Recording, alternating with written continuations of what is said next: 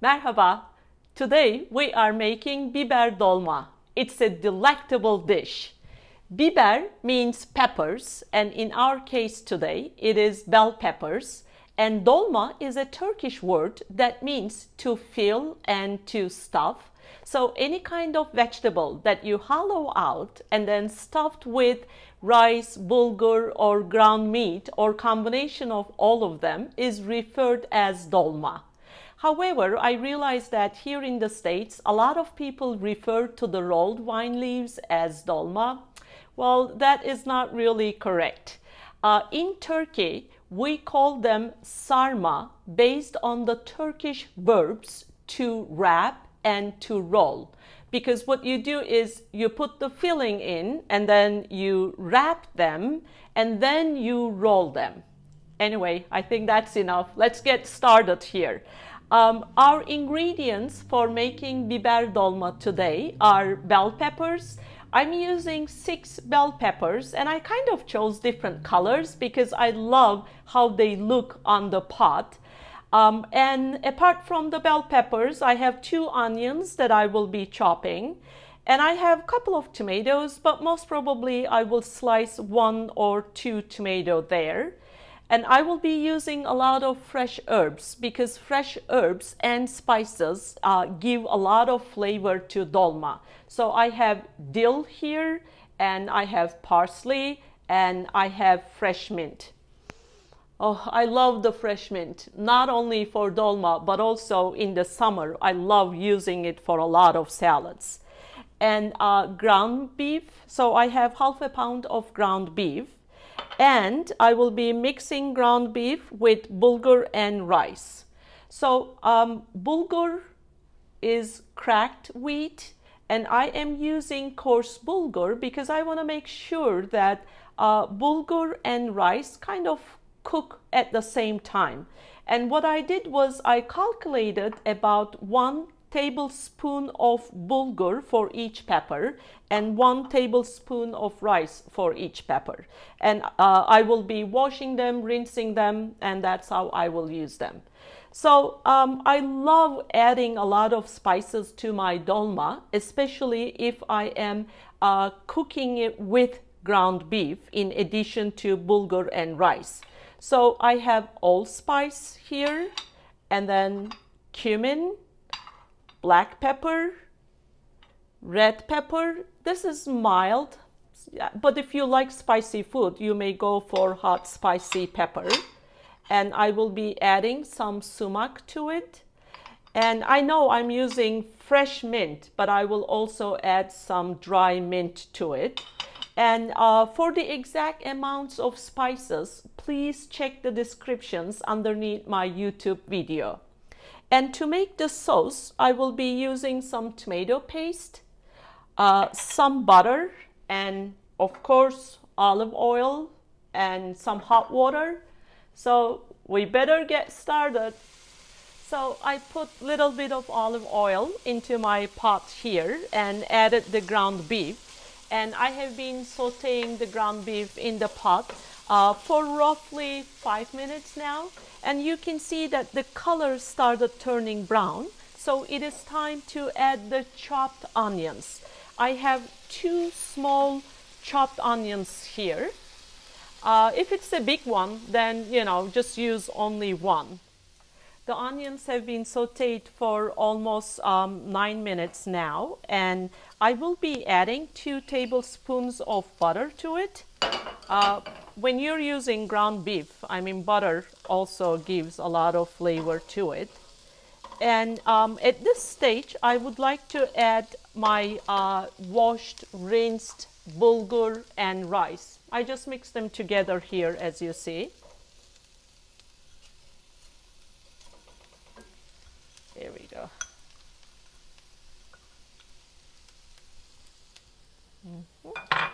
Let's stir this all together. This time of the year, because we have such nice tasty tomatoes, I would like to add 1 tomato. You may peel it and then chop it, or you may just grate it the way I did it. It's only one tomato because I will be using some tomato paste pretty soon. So another 1 or 2 minutes. Here comes my favorite moment. I will be adding the tomato paste and then the spices. So I will keep rest of the tomato paste for the sauce, but at this stage I'm adding roughly 1 tablespoon of tomato paste into the pan. And then this here is, let's see, this is half a teaspoon. So I will start with cumin.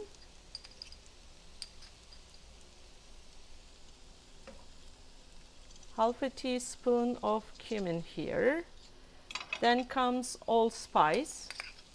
I would like to add half a teaspoon of allspice as well. I mean, nothing is critical here. If you don't like allspice, you may not use it. Or if cumin is not one of your favorite spices, don't use it. And black pepper. This is also about half a teaspoon. But I would like to be more generous with my red pepper. This is mild, as I said. And also my sumac and dry mint, sorry. Here we go. This is 1 teaspoon of sumac. And I will use 2 teaspoons of dry mint.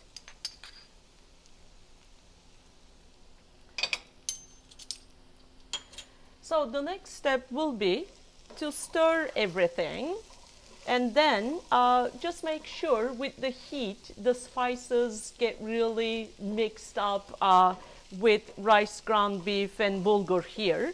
And then I will turn off the stove and put the pot to the side and let it cool a little bit. And meanwhile I will be chopping our fresh herbs. See you soon.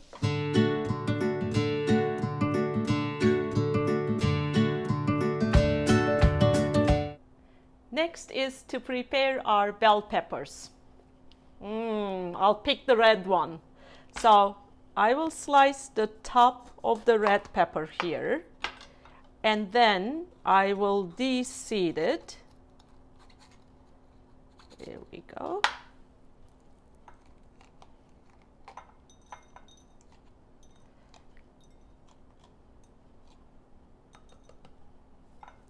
Just like this. And here is the trick. After you de-seed your bell pepper, you just sprinkle some salt in it, and then with your fingers you give a good massage to your bell pepper. So I have half a cup of fresh mint, half a cup of dill and half a cup of parsley. If you're missing one of those fresh herbs, I mean, it's not end of the world. It will still taste very flavorful. But I personally like mixing all of them together, and it really makes the dish just to die for. Okay, what I would like to do is just add a drizzle of olive oil to it. We already had some olive oil and some butter as we were sautéing the ground beef and onions and so on. But at the last minute, adding, I would say maybe 2 tablespoons of olive oil will kind of bring all the flavors together.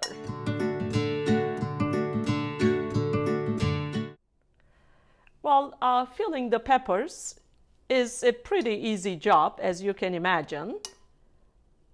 The only trick here is we don't want to fill the peppers all the way to the top. We want to make sure there is little bit of room on the top, because when we add the sauce and the boiling water and start boiling them, rice and bulgur expand, and then we don't want them spill over in the pot.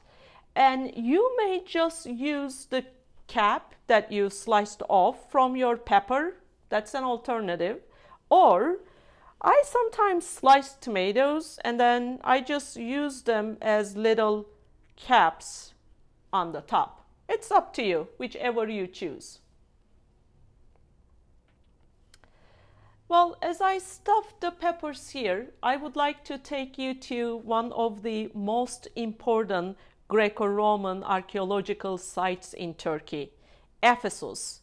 It is in the Aegean region of Turkey, about 1 hour 15 minutes south of Izmir, ancient Smyrna.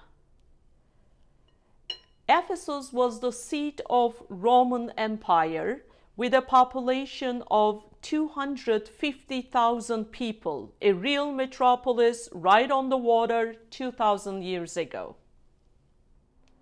Let me take you on a stroll to the famous Celsus Library. Here we are walking down the Curate Street. The street was paved with marble, decorated with marble columns and statues of famous Ephesians on both sides, and it was decorated with monumental fountains such as the fountain of Emperor Trajan here, temples such as this temple dedicated to Emperor Hadrian, and also houses of wealthy Romans here in downtown Ephesus. The highlight must have been the magnificent Celsus Library. This was the third largest library of the ancient world after Alexandria and Pergamon libraries. It was constructed for the deceased Roman senator Julius Celsus Polymianus by his son as a burial place in the first quarter of the 2nd century AD. Although the exterior was 2 stories, the interior was laid out in 3 stories in a rectangular ground plan dominated by an apse in the middle. Underneath the apse, archaeologists found the sarcophagus of Polymianus Celsus. The actual contents of the library, the book scrolls, were housed in cupboard-like niches in the upper 2 stories of the room, which were accessible from the galleries. Today, this space in front of the library and the Mithridates Gate can be used for special events. For example, you may rent the space for a special birthday and have a live concert as you enjoy your birthday dinner with your family and friends. The last step is to make the sauce. So I have 1 tablespoon of tomato paste here and 1 tablespoon of butter. And then I will pour 2 cups of hot water. What I will do is I will pour some of it first, and then I will mix them. Then I will be adding the rest of the hot water in a minute. Buttery goodness. So if you were making this with rice and bulgur, then you would have used only olive oil, not butter. Here we go.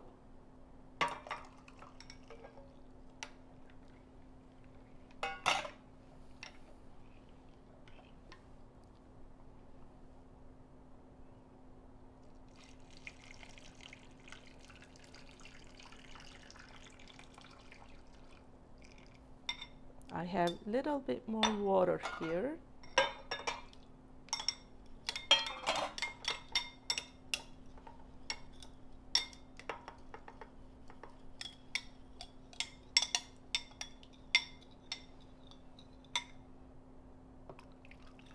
So we will put it on the stove now, and on medium heat I will cook it for about 20 minutes and 25 minutes maybe. Then I will check how close the rice is to be done, because remember, afterwards we will also put it into the oven for another 10-15 minutes. I have been cooking our stuffed peppers on the stove for about half an hour. So we will open the lid now and see how close we are to be done. I think I can just kick this out a little bit. Here we go.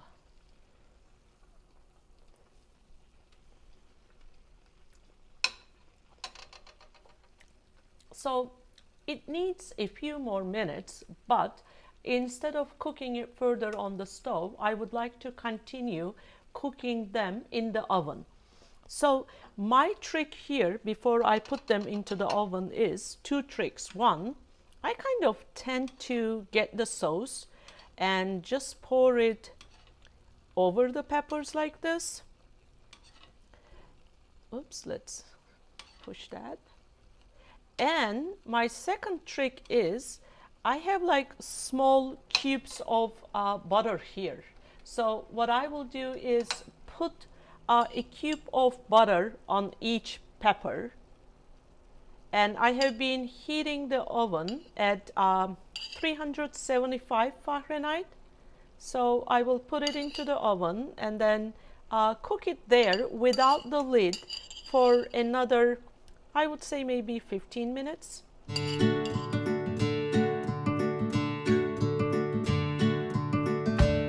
Ready to try our biber dolma? Ta-da! Woohoo! It smells so good. Well, two things before I taste it. The first one, I broiled it in the oven just for 2 minutes. And the second thing, as you see here, I am serving it with garlicky yogurt, and I just sprinkled some sumac on it.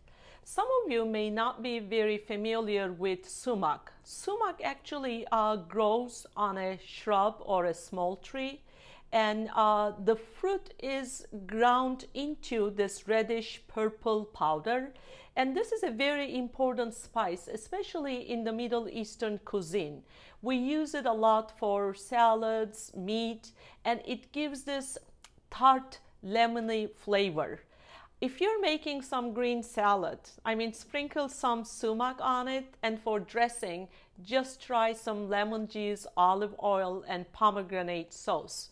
It will give a very different flavor to your salad, and you will love it. Sorry, I can't wait. Let's try this.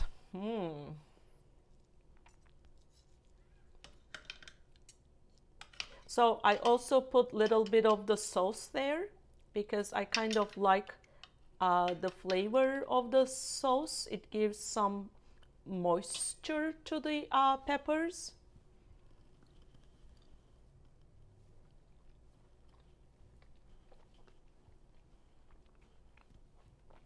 Wow.